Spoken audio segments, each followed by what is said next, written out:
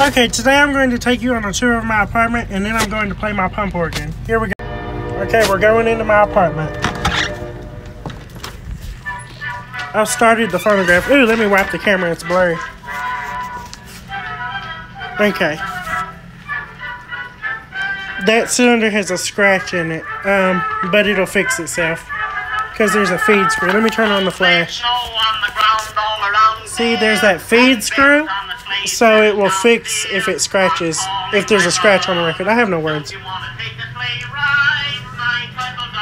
Okay, so this is the parlor.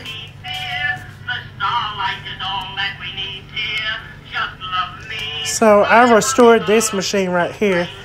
I believe it's a Columbia disc graphophone.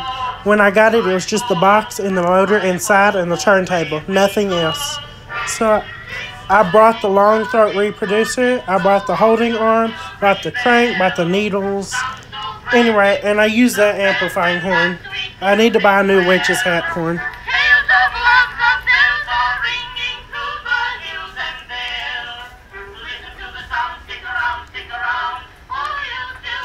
This clock is probably off just a tad, maybe about 2 minutes. It says it is 6, 7, 8. It says it is 8, 15, 16, 17. It says it is 15. 8, 17? Yeah, it says it's 8, 17. I think it's... Oh, well, it is 8, 17. Now I just looked in the top left on my phone, so it is on time. And today's the 9th. Here is my television. Oh, okay. Well, it's going to be loud. You know why? Because I forgot that I disconnected the Roku. Removed my shock therapy device from 1854.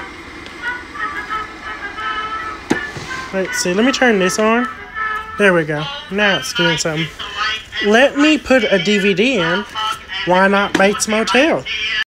Okay, here we go.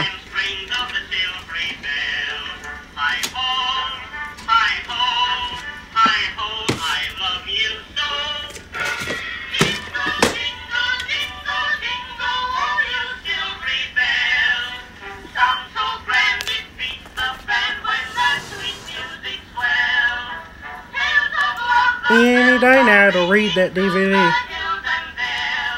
Okay, well, while we wait on that, let's go to the other room. You can see I've been doing some experiments.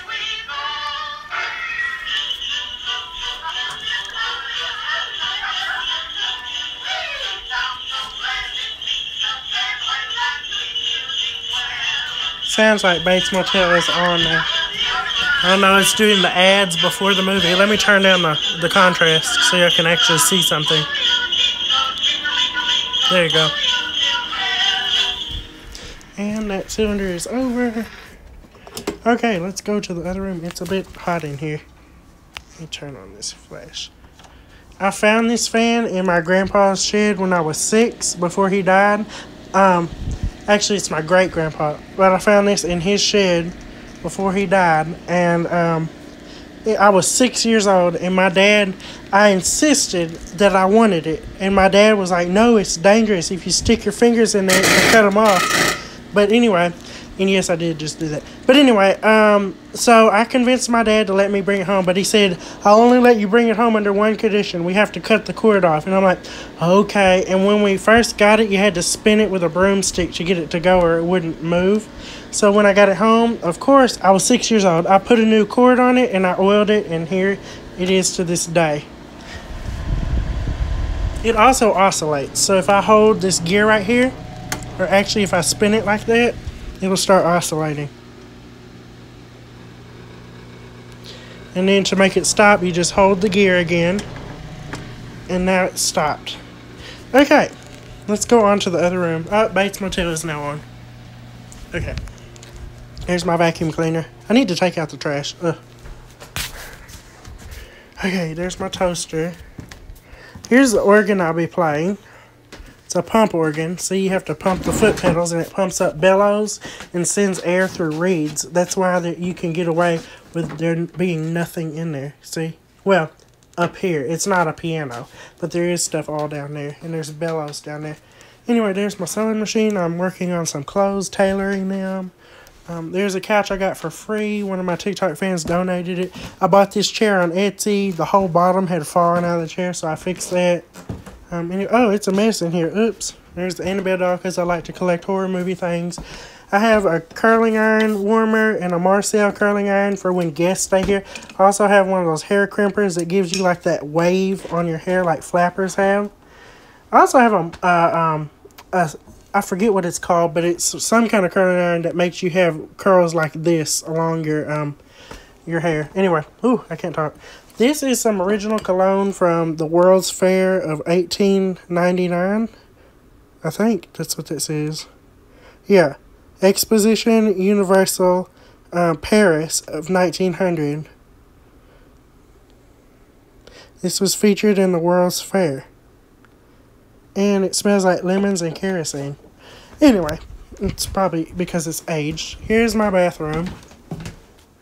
Mess again. Anyway, and then there's my straight edge razor and all that good stuff. Okay. This is, I'm sure y'all are wondering what's in here. It's a mess, I know. It's one of my junk closets. Anyway, okay, there's that. Where am I going? Okay, well, I guess now I'm going to go play the pop organ. Okay, I'm going to put y'all on this gossip chair. This gossip chair is from the 20s because a telephone would go there and you would sit there and gossip. So that's where it got the name gossip chair. Okay, now I'm going to play the organ. This organ, I believe, is from 1899. Okay, what shall I play? You know, I may need to break out the hymnal so that I can read the words to this hymn I'm about to play, because I just realized I forgot the words. Okay, give me 1 sec. Well, apparently I cannot find the sheet music to this song, so I won't be able to read the words to it, but I will play it still, because as y'all know, or some of y'all know, I don't read music for the piano or organ. I can't read music fast enough. I know the bass clef is Good Boys Do Fine Always, and the spaces are All Cows Eat Grass, and for the treble clef, it's EGBDF, and the spaces are FACE, face, but I still can't keep up with sheet music. Anyway, okay, so this song is called The Church in the Wildwood, and it was written in 1851. I may sing some of it, because I do remember some of it. There's a church in the valley by the wildwood, no lovelier place in the dale. No spot is so dear to my childhood as the little brown church in the vale. Oh, come to the church in the wildwood. Oh, come to the church in the dale.